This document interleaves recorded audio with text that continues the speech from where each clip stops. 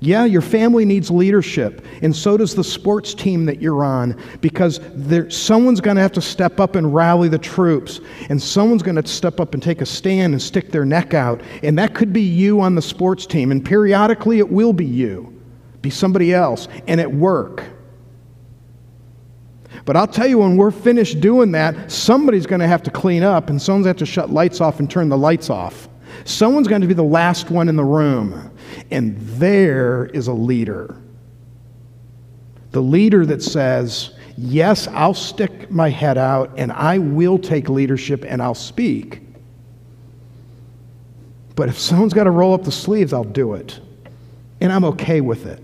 I like it. That's the Apostle Paul. And that's so much of what we can adopt with him. He uniquely called himself a servant of God, an apostle of Jesus Christ. Take a look at this next one. This is really hard. This is a really difficult one because it is an amazing run-on sentence. How many of you grew up with an English class where you had to diagram? Okay, let's just, for fun, how many of you have no idea what that means, to diagram a sentence? Will you admit it? Okay, thank you very much. It's the young people like Mark over here.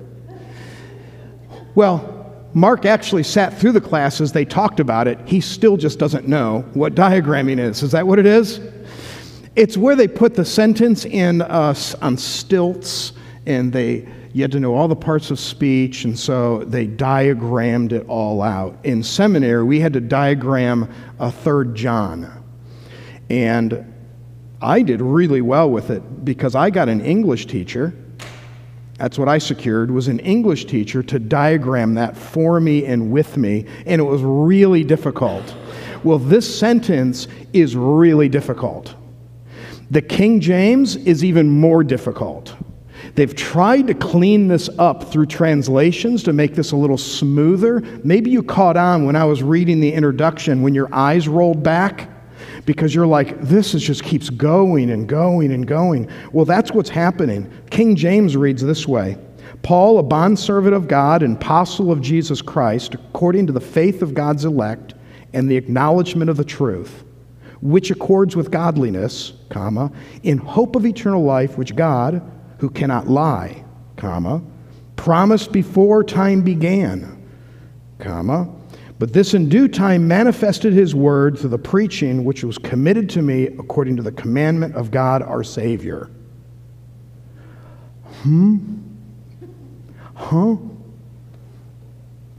Here's one of the problems with it, why everyone struggles with it, and why we would have trouble right now with it.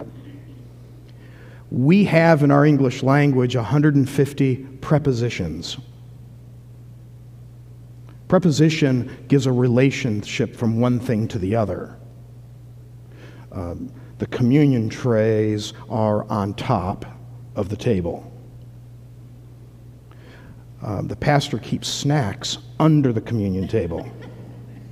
The pastor is standing on the stage. The meeting is after the service. Those are we have 180 prepositions in English. The Greek has 18 of them. So one word in Greek could be under, over, after, before, beside. You have no idea. You literally have to read the sentence and think through the sentence, and then the sentences before and after to think, what would the preposition be? What do they mean by that word? That's very difficult. And it's in this, and specifically with one word, which makes it challenging, and that is found in the end of verse 1, which accords with godliness. Paul, a servant and apostle of Jesus Christ, for the sake of the faith of God's elect and the knowledge of truth, which accords with godliness. of faith and knowledge resting in the hope of eternal life, which God, who does not lie, promised before the ages began. So I gave it in a formula for you so you could see, and you look at different translations, and many of you do that, and you can do it free online, which is the best, is you put in parallel Bible. So I just pulled up 8 translations on the one verse. And so some of the phrases are, it's faith of God's elect, knowledge of the truth, which leads to godliness, which is after godliness, which is like pursuit of. It's according to. This phrasing of his is so good for us. He's speaking of the faith plus knowledge, which leads to godliness, resting on the hope of eternal life. If it's faith in God, relationship with God, our knowledge and increasing knowledge of Him that leads to godliness.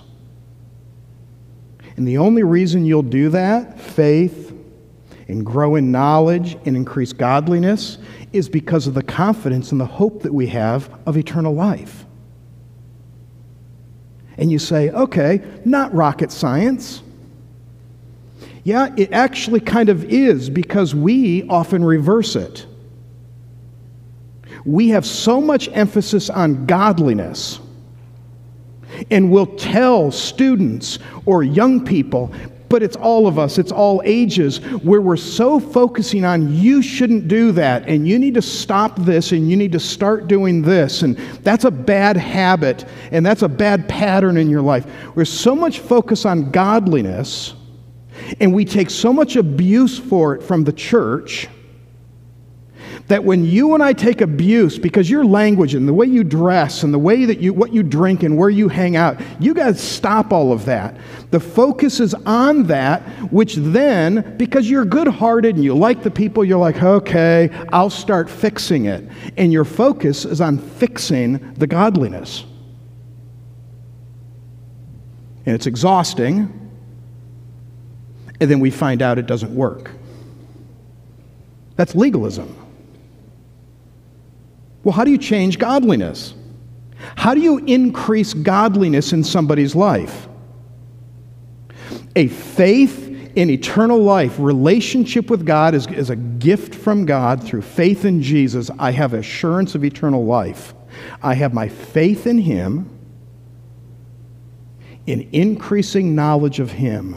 If you and I are about that, it produces godliness. So you take the kid who is a good kid, but struggling with everything else a kid struggles with. There's temptations, and there's all sorts of attractive things that are probably not a good idea, and they know it's not a good idea. What does that kid need? That kid needs somebody to help them focus, first, assurance of eternal life, then focus on faith in God and growing in that faith and intimacy with God, and grow in knowledge of God.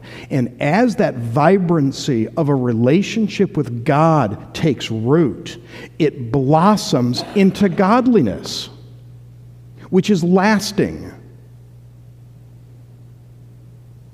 But we train people the other way because we're so quick to point out the sin. Oh, you shouldn't do that. And they're like, okay, I'm going to try not to. They really try hard not to do it, and they're having trouble, so the obvious next thing to do is, I'm going to hide it. So I'm just going to make sure you don't see it. I'm not proud of doing this. I don't want to live this way, but you keep hounding me about my behaviors and my lack of godliness, and I'm struggling with actually being that way, and I just keep getting hounded, so I'm going to do it privately, and I'm going to try to keep it secret, and to the point where finally I got to get away from people that are constantly pointing out problems in my life. You don't think I know that?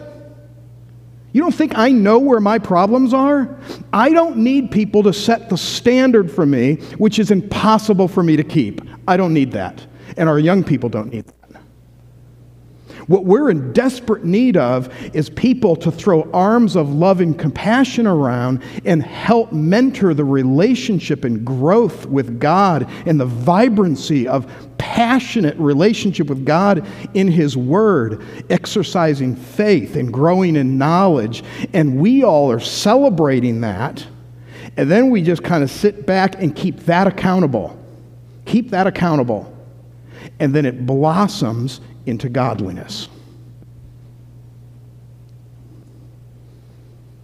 I don't know if you grew up in a setting where it was all focused on godliness,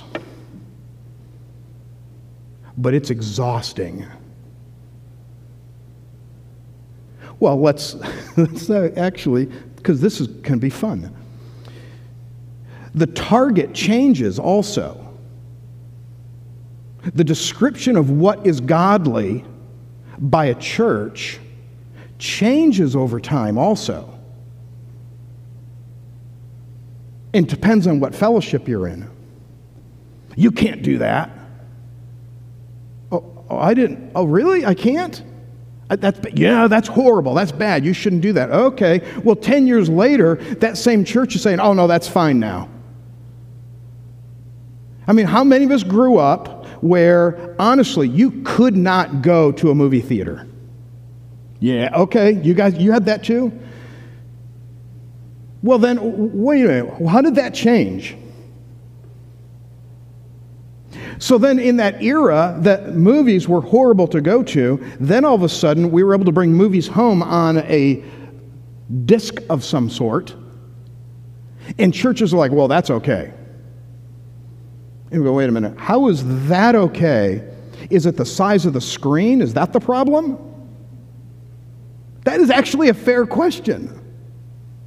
The reason why is because it was silly to begin with. You're promoting the wrong set of godliness. I'll tell you what is true is we should never put things in our mind that are immoral. That is absolutely true. And I don't care if it's a book or it's talking to somebody over a coffee or going to a movie. The problem isn't the venue of movie. The problem is the content. And so, yes, we'll speak to the content of things that are wrong, and we want to teach that because that's part of knowledge of God, those things that God loves and likes, and those things that God does not love and like. That's part of growing in faith and knowledge. But it's through that growth in relationship with God that all of a sudden you actually stop liking those things. How many of you experienced that in your Christian life where something that you enjoyed doing that was not godly early in Christian life, that God changed your heart for it, and now you're like, oh, I would never want to do that because I've changed. How many of you, there's something like that? I'm not going to ask you what it is. That is so purely Apostle Paul introduction. It's faith and knowledge, resting on eternal life, vibrancy and time alone with God and prayer, and He's teaching me things, and there's a warmth inside, and I'm starting to actually love Him. I'm starting to actually want to talk to Him throughout the day because it's passionate. It's a relationship. And that cleans me. It cleans away dirt. It cleans away things that I never even knew I had that was wrong.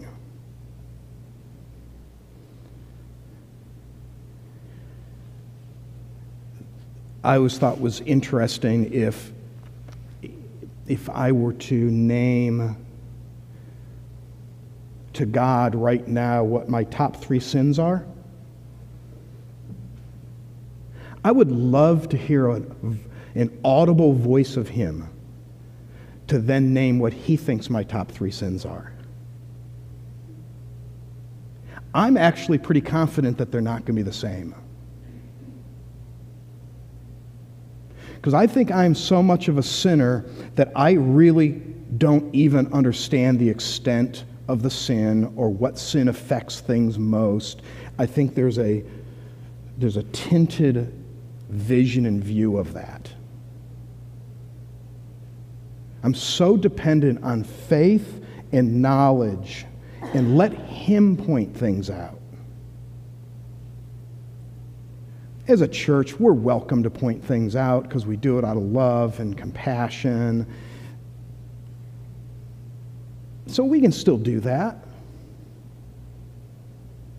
But I'm not really trusting that point of view as being that which is most damaging to me.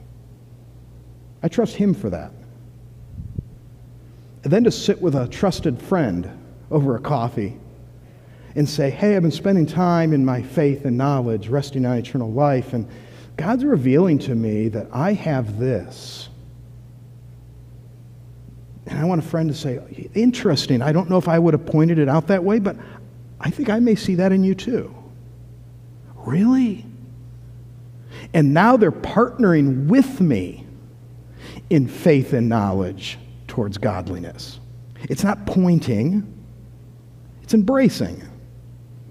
And I'd say, can you help me with that? Can you help me get through that? Look at this last one. We're going to go into a time of communion in just a moment. But take a look at this last one. I think it's just touching.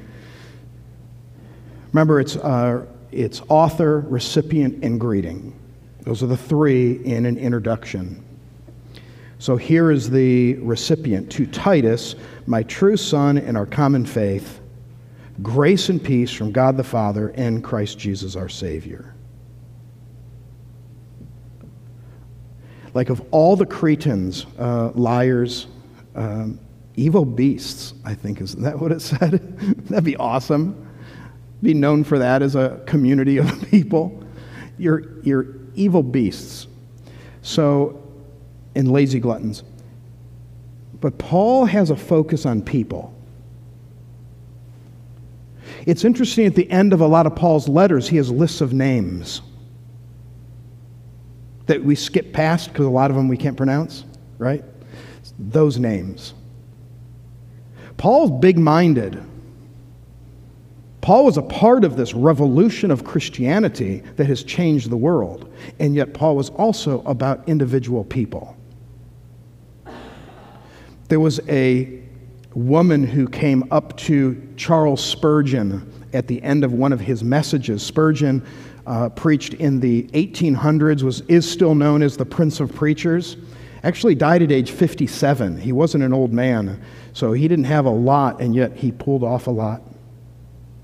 And a dear woman came up to him after a service and said, I just feel called to ministry. And so he said, well, tell me about your family. Tell me about your life. She goes, well, I'm the mother of 13. And he says, oh, dear Lord, not only are you called to ministry, he's given you a congregation. And he said, there's your people. That's your crowd. Paul was very conscious of the fact that when he came up with somebody, that he was working individually and personally with people, and you and I are never beyond that. Who are you influencing the most? Oh, positively. Because you have a unique set of friends. Nobody has your unique set of friends. That circle. Is that being worked as I have them to influence? I have them to encourage. We ask questions, do people walk away from me relieved and exhausted that the conversation is over? Or do they leave with a little extra spring in their step? Like, I was able to lift them up a little bit.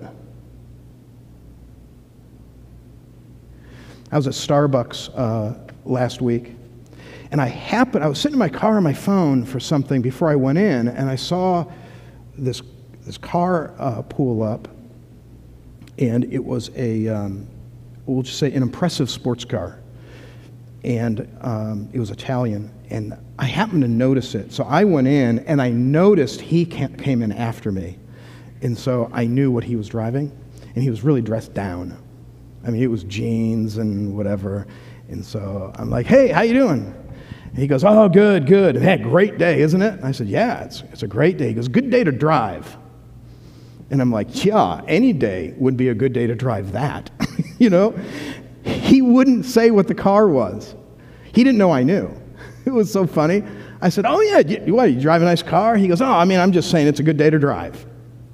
And I'm like, "Okay, I can get you to say it." I can get you. We literally talked for 10 minutes, and he never told me the car that he was driving. I don't know if he just realized that he set himself up and he wasn't going to bite or something. And we left, and that was really, I'll be honest, that was the reason I talked to him, because I was just curious and whatever. He left so happy. He's like, "Hey, tell me your name." He left as John, and John leaves, and I thought afterwards, I went, well, I didn't do it for the right reason. I was just curious in the car. But he actually left pretty happy that we chatted like that. Paul was that way. He's not just about the crowd, but man, could he handle a crowd. It was more than that. Paul was actually about individual people. The names he would throw out that we don't know even to this day who they are, but we just see their names listed. Let me read you as we end this portion and we then get into communion. There is one description listed of the Apostle Paul. No one knows what he looks like, except one description. It was the 2nd century AD, so 150 years after the Apostle Paul, and it was fiction. So no one really knows, but the poor guy, this is what it's stuck with, is a book called The Acts of Paul, 2nd century. He was a man of middling size. His hair was scanty. His legs were a little crooked, and his knees were projecting. He had large eyes, and his eyebrows met. His nose was somewhat long, and he was full of grace and mercy, and at one time he seemed like a man, at another time he seemed like an angel. The only known description of the Apostle Paul. Well, from the introduction of Titus, we also learn that he was a servant and a messenger. That he was about the right process. Confidence, eternal life, faith and knowledge, that's what leads to godliness. And he was also about the person, about people. I don't know which of those three might be most encouraging to you, but I would encourage you in your notes, just put a little mark and say, I'm going to think about this one this coming week. Paul's an amazing one to imitate, but Paul is also the imitator of our Lord and Savior Jesus Christ. Once a month, we do take time to celebrate Jesus through communion, through the cup and the bread. And right now, we're going to go into that time. I'm going to ask the guys to just come on forward. If you have a relationship with God through Jesus Christ and you're walking with Him, this is for you. Doesn't matter what church. This is not ALBC's table. This is the Lord's table. And as we celebrate the Lord's table together, as it goes by, take and just hold on to it. We'll eat and drink together. If you don't know that you have a relationship with Jesus, you might want to let it pass. If there's some unconfessed sin that you're struggling with, you may want to let it pass. But we do this, as the scriptures tell us in 1 Corinthians 11, we do this in remembrance of Jesus. Heavenly Father, as we're gathering right now, we're asking that your Holy Spirit would warm our hearts as we celebrate what Jesus Christ has done for us. possibly the only calm, quiet moment we have all week, right now, as we sit comfortably and remember and think about the death, burial, and resurrection of Jesus Christ. We pray this in his name. Amen.